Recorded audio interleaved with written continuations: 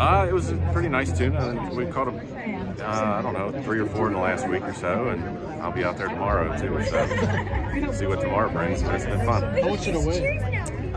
That one, I don't know, about probably 150 pounds, somewhere in that range, not too huge, but yeah, nice fight on a spinning tackle. Sashimi, steak? Oh yeah, tuna nachos are my favorite, so I make those. I got a pretty cool recipe.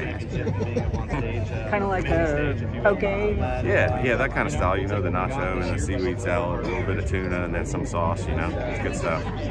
Good to hear you're domesticated. I like to cook, you know, when it comes to fish and wild game and things like that, steak, grill, I like to grill, so yeah, I like to make things like that. Best taste in fish. I mean, there's a lot of things people don't know about me, I guess, that's one of them, you know. After all this time, you need After all this come time. Come on. Yeah, I'm kind of quiet, you know, I don't tell people a lot. Bring it. I like to keep things private.